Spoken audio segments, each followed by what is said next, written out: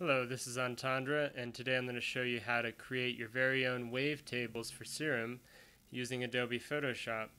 So, without further ado, this is the kind of thing we're going to be creating. I just created this wavetable a few minutes ago.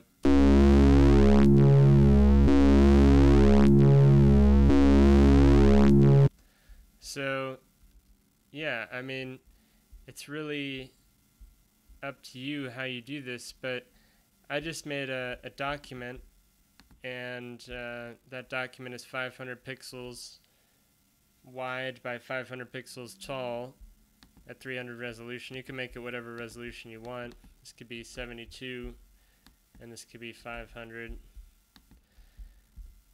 Doesn't really matter. What matters is when you load these into Serum, which you can do by clicking and dragging. I've already made a bunch, so check it out. You can just drag any of these into Serum. This one, you know, when you load a wavetable into Serum this way, it works its way from the bottom to the top. So in this one, I made the bottom part a square wave. About a quarter of the way through, it turns into a sine wave. You can tell it's a sine wave because it goes from medium gray, which means it's at the zero crossing, up to white. So it ramps up, and then it ramps down to black, and then it ends up back at medium gray again. So it creates a sine wave, and then this creates a sawtooth wave because it starts all the way positive and then goes all the way negative. And this one creates a triangle kind of wave. So if I load this into Serum, you'll see what I mean here. You just click and drag. It's that simple. And as it scrolls through now, you can see square. And it added some interesting character to the sounds. So it's definitely fun to experiment with. And you can also get more elaborate. So let me give an example of some ways to create stuff in Photoshop for this. So for one, you could use the gradient tool. To get this 50% black, I just used the paint bucket tool, and you just go in here and type 50% right here in the black, and so if this is down here and you type 50, you're good, and then you just fill that. Oh, wrong color there. You just fill it with the 50% black, and that way you have a nice starting ground because that's where your zero crossing is. Otherwise you could have a lot of DC offset, so this is a good thing to do. And then you can use the gradient tool and make your own custom gradients in here. This is a fun way to go about it. Just kind of go through and build it however you want, space it however you want, and then you can use different type of gradient selections up here to create different shapes like that. And there's some cool stuff like the distort shear, and you can create cool wavy patterns like that, which sounds cool when played in Serum because it goes up the spectrum, or it goes throughout the wavetable, kind of wobbling it, and it wraps around to the other side, so that's cool. So let's try and see what that sounds like. I'm going to save this as a PNG. We'll call it number 42. And by the way, I'm going to be giving away a pack of all of these PNG files. You can look for that in the description. So yeah, I'm going to go ahead and import that into Serum now.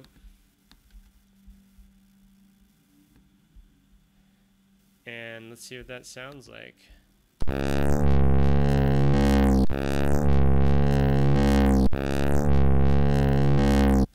So you can see, you can get some really crazy stuff going on really easily.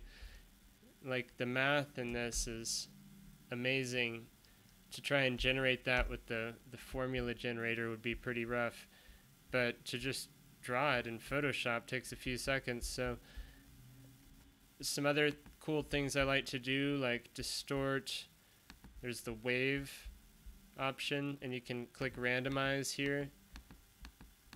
This is a great one for coming up with some cool sounds. Let's see. Try and find something simple.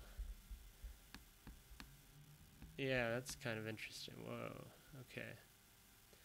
So you can just hone it in however you want. And then let's hear what that sounds like. I'm going to go ahead and save that. It's a PNG. We'll make it number 43.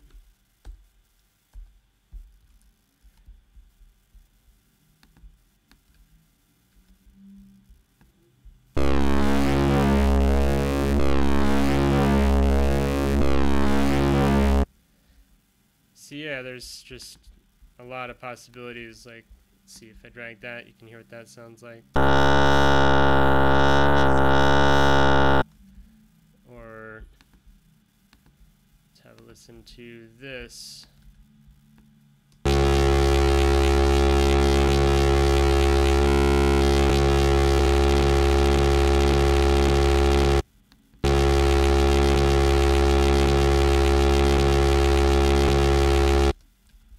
That one sounds pretty intense. All right, we got this. Now keep in mind, these are all just starting places. It's then, you know, a great time to do something like some FM synthesis. Something, use a analog sine wave and get FM from B here, and hear what that sounds like.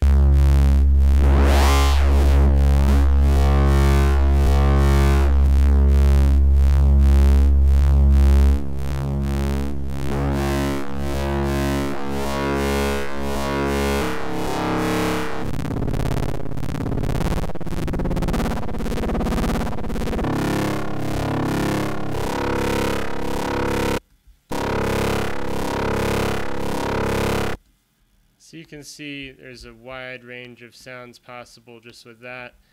And then you have all the effects in here. So yeah, I'm really glad Serum now has the ability to receive PNG files. So thanks, Steve Duda, for adding that to the version before the last one I downloaded. So yeah, check this sound out. Whoa, too much.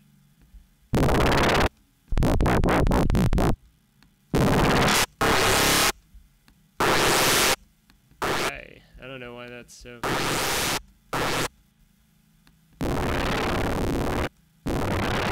Oh, I have this turned up way too high, that's why.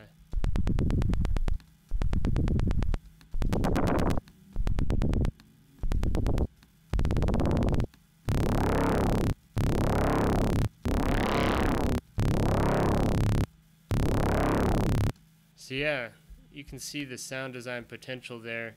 Any of these sounds, I mean, oh, did we ever even preview this one?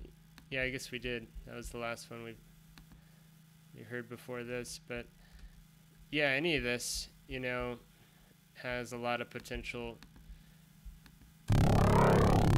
Throw on some effects in here.